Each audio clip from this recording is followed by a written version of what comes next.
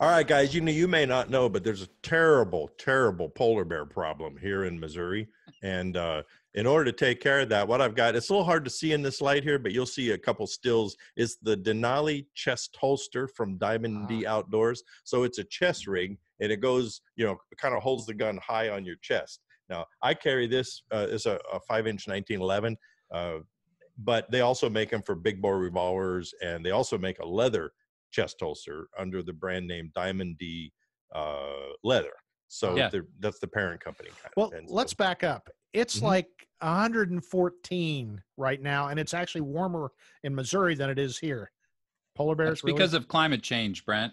All the polar bears are in Missouri. That's true. And so you never know when you come up against a polar bear. But if polar bears are a real problem where you are, just remember, actually, all seriousness aside, Diamond D has really developed a reputation for the top quality sort of guides chest holster, and the people in Alaska and whatnot carry them with 454 Casuls and big guns like that. And so, but if you're a working guy, you're driving your tractor, you're driving your ATV out on the ranch or something, this is a really convenient, easy way to carry any kind of a handgun.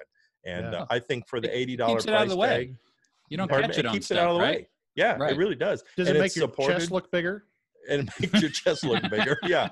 I was out on 44, So no, it's a 500. The 44 double D is what you're double from Diamond D, by golly. So sorry, Diamond D. We had to go there. We couldn't help ourselves. So, look, rather than beating this into the dirt here, there's a link down below that'll give more information on it. And I think you were able to check out a couple of the still pictures. They're great people. It's all American, made by Americans up there. And if you call them and order something, please let them know that you heard the Gun Cranks from American Handgunner Guns Magazine. That's all I have to say. You guys got to add anything?